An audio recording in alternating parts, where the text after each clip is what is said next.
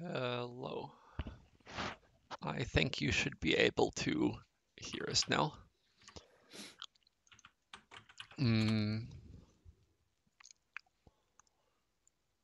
Yeah, hello. Welcome to everyone that's here. Yeah, today we're starting the second day or first day. How do you want to calculate it? The second day of the course, uh, where we now start to focus on this HPC side. But let's talk a bit about the first day. I think we can talk about that. So, yeah, if you, at the end of the stream, we forgot. Well, we left it a bit at the end that we wanted feedback from you. Well, maybe at the end of the day when we ask the feedback for this day, maybe you can also comment on the first day if you have additional feedback that or You can already, on the first day. during the Or you can icebreaker already here, start. you can already Yeah. add some comments from yesterday if you had them. So, Yeah, because like everything in life, criticism makes you better. Like if you don't know what is the thing that you're striving for, you do not get better. So we appreciate feedback on everything, good and bad. Like what was good, what didn't work. yeah. So the HackMD is the same as yesterday. If you can open that up, we have these initial questions there. Icebreaker and so on.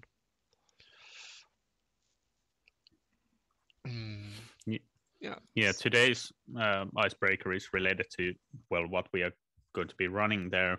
Like we talked yesterday, that the HPC system is kind of a remote location where you go, it's a different place where you do different kinds of things. So similar, it's like nowadays your office might be your home, as with us, with me and Richard, but at the same time, if you go to office, you usually do different things that you do at home, and similarly, like with HPC, you might do different things there that you do at your normal office. So it's like a specialized place for specialized things. So when you go there, you usually want to pick something, some application or something that you want to do there, or some specific case that you need to solve, that you need the HPC resources for. And in the icebreaker, we have a question on what do you need to run your work.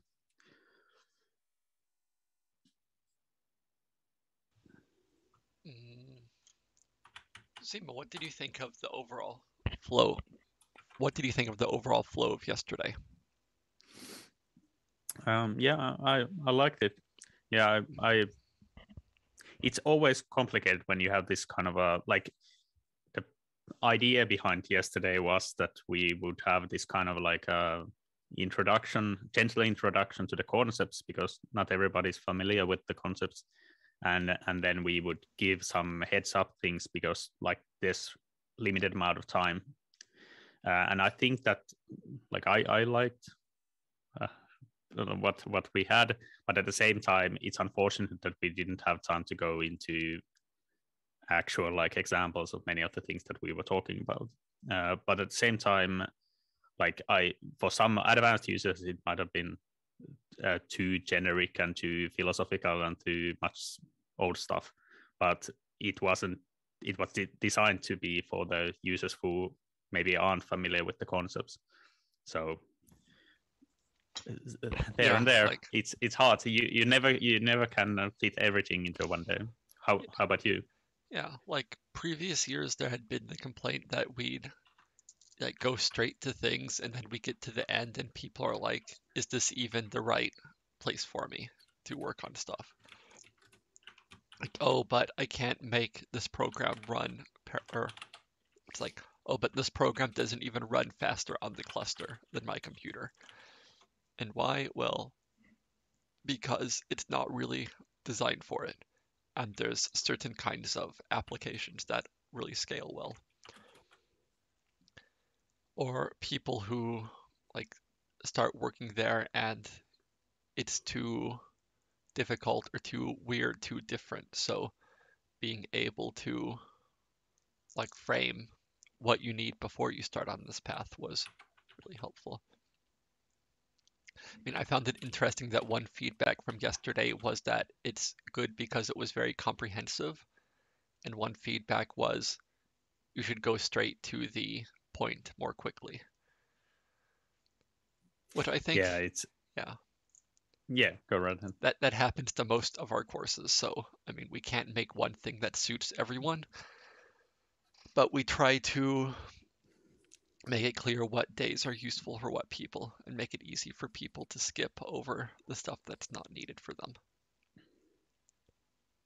Yeah, like there's this kind of a like a balancing act between like going too much into the specifics when you might get a feeling that okay, well, like this is not relevant for me because like I don't use this tool, or I don't, this is not relevant for me because I'm from a different university and you're talking about all the stuff only, and like this is too specific, too like small, like too much detail. And then there's like the other end, which is like this is so vague that I don't even understand what's happening anymore. So yeah, there's a phone ringing in the background. I'll have to go for a second.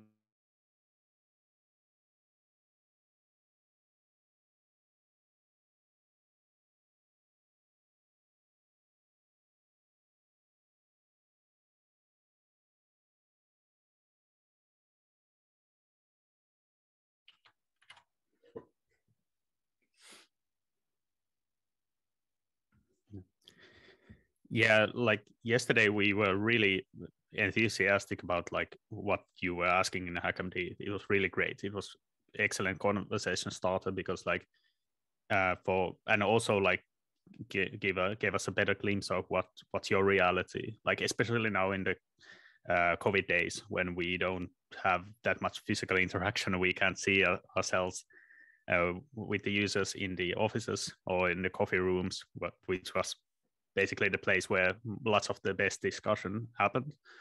These kinds of like hackathons type situations where you can give your, well, anonymous direct like contribution.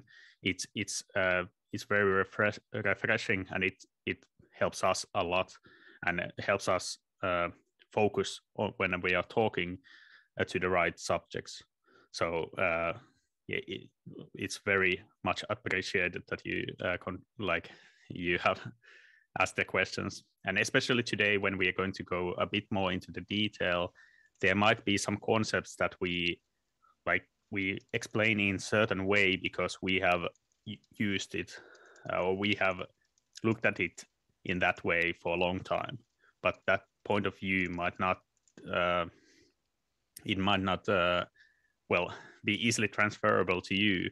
It might be that we word it incorrectly or we word it ambiguously, so it's hard to decipher. So asking the hackathon questions gives us a way of re-evaluating our words and change our way of teaching so that you can better grasp the concepts. Yeah. So here I've added a few polls to the HackMD. So if you come down and add another letter to it, so this isn't a add a like change the number, but go like this. So add in another O to make a bar graph. So especially this first question, I'm connected to a cluster. So we're assuming that since we ended yesterday, you've been able to get connected and have been able to debug and ask for help. So we're not really going over things again. yesterday also we had various questions from various people all around the world actually asking like access, like can they get access Mm, to our cluster, and mhm. unfortunately that's not possible. We don't have unlimited resources, so it's for the university staff and researchers only, and people who do research there. Uh, but uh, but I would highly encourage like seeking out the local cluster that you have, or Mhm. collaborators like this. If you have collaborators who have access, they can probably get you access to wide array of clusters in EU or everywhere around the world. Yeah. Um, but even if you do not get the access, like if you stick around to the course, we can still teach you the things, because like the same concepts are basically universal. All of the clusters in the world use some kind of like, or like at least, or may most of the HPC clusters use some kind of a queue system similar to what we have, and uh, and the same concepts apply. And even if you feel like okay, it's not fun to do the uh, course now because I cannot do the exercises, you can always look at the videos that we post on our YouTube channel afterwards. Richard, I think, already made the previous day available yesterday. Yeah, it's so it's already posted. We try to do that the same day, but also Twitch immediately archives it for 14 days. So you'll have to search through the right sections in there, but yeah. I don't see enough yeses here on I'm connected to a cluster. So I see around 60 people on the stream right now. So please start up and answer the poll. Yeah, because that will become like if you want to run on any of the examples, if you want to test out the things yourself, and now we're starting the hands-on part, really. Like we try to make it so that you can run as many of the examples that we are going to be presenting. So it's a good idea to like get familiar with the environment in the cluster by running the commands yourself, because then you always will get instant feedback if there's something wrong. Like Yeah, if you type something wrong, and you get accustomed to the command line interface by actually typing the things. So if you haven't yet connected, now it's a good time to connect. There's like I mentioned yesterday, there's in the HackMD at the top of it of the document, there's like this recommended our recommended layout if you want to put your window and terminal and everything like that in different places, so that you can even on one screen, one full HD screen, you can probably have a terminal open and a stream open at the same time, hopefully. yeah. Should we summarize the day? I guess everyone who's coming is likely here. I have our Mm. schedule open, which I will share. Yes, here it is. So let's see. Uh, Today, what are we discussing? So first we discuss about what you can do with the cluster. And then we quickly go to two real examples. So this is sort of a inversion of what we've done previous years. Other years we start off very basic and then we show all the pieces and then we show everything put together. So now we're going to start by showing you everything put together as a demonstration. So basically we'll go too fast for most people to be able to follow. So you'll just sit back and watch and see. And then we'll go over all the little steps that go into that so that by the end of tomorrow, you're able to do all of these things. Um, yeah, and then after that, basics, first we'll talk about actually running the jobs. So the Slurm batch queuing system that connects things together. Then we'll talk a little bit more about environmental things like how you find software on the cluster and how you store data, which are actually important. So before we would talk about things like accessing the software before we talked about running jobs, but that made it a little bit abstract. So it's really like an inversion today. And then tomorrow we go to the like parallelization kind of thing. So basically being able to run multiple things at once in 3 different methods. In addition to a talk from UC, from CSC, who talks about some of the even larger resources available at a national level. So with that being said, let's take a look at the HackMD again. Okay, we're getting more answers here. More people are being connected. Okay.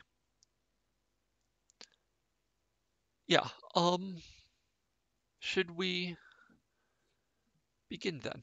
Um, Yeah. let's see. So first on the schedule is about clusters and our work. So maybe we can head there.